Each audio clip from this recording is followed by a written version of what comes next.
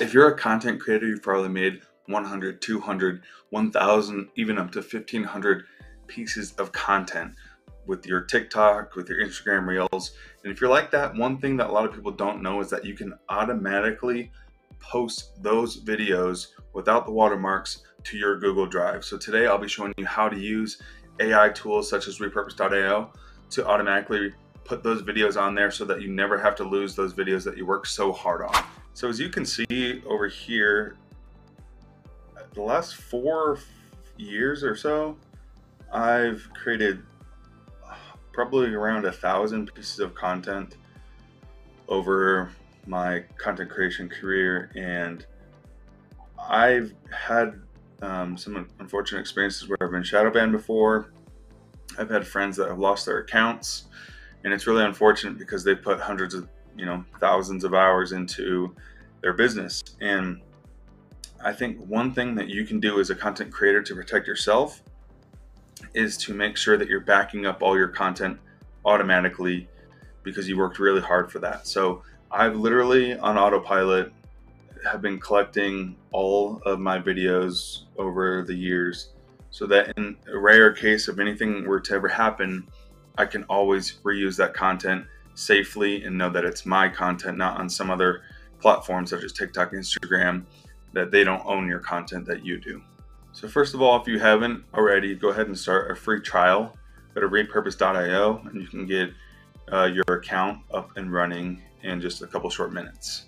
Then when you log in, you simply want to go to your connections tab and you want to connect your source video, which for most people will be TikTok. So that's kind of what I'm going to be going over today. So you want to make sure that your TikTok is connected. And then for me, it'll be your Google Drive connection as well. And obviously you can connect all your other social media platforms as well. But today we're just going to be talking TikTok to Google Drive. And you can be using this with other social medias as well. So you can do Pinterest to Google Drive or YouTube to Google Drive or Facebook to Google Drive if you so want to. But a lot of people like TikTok at the moment. So that's what we'll be rolling with. Once connected your accounts, you simply go to workflows and you do create new workflow on the top right. And when you click on that, you'll get a few prompts, very simple prompts. And I'll be going through these with you just so you never get lost. So first you want to name the workflow. So this one would be TikTok to Google Drive. And you can name it whatever you want to, just so you know what the workflow is called. And then when you press next, you'll do choose a source type. And for this example, like again, you can choose Instagram, YouTube, Facebook Lives, Facebook videos, whatever you want to, but this example we'll be doing TikTok. And then you want to choose a source connection. I only have one TikTok account connected, so I just press next. Now we're going to the action point of repurpose.io, and you want to make sure that it's on upload video. And you also want to have it set to full video. Okay. Then you press next, and then now we're talking about choosing the destination. So we named it, we chose TikTok as the source, we did the action as upload the video, and now we're going to be choosing Google Drive as the destination. And so you can choose a Google Drive folder that you already have set up if you want to, or you can make a new folder as well. And you just simply put in the new name, let's say like TikTok content, and then you create new folder. And then because I already have this workflow, I won't press done, but then you just simply press done. So now that you just finished something like this, it'll be TikTok to Google Drive icons.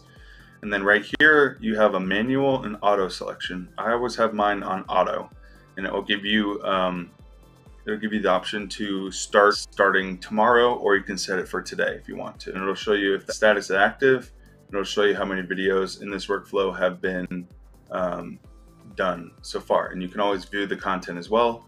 So if I click on view content, it'll show all the videos that have been automatically posted onto my Google Drive from this workflow. And you can see published.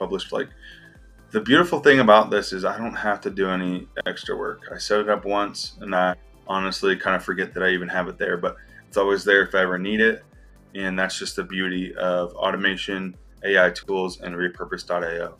And so let me know in the comments if you have any questions about this specific workflow. Have you backed up all your content before? Have you ever got your account banned or shadow banned? If any of those things are yes, then you really need to consider adding this workflow to your marketing strategy. Thanks so much for joining me today on how to do workflows with Google Drive and how to automatically back up all of your content. Hopefully you learned quite a bit, and we hope to see you in the next video.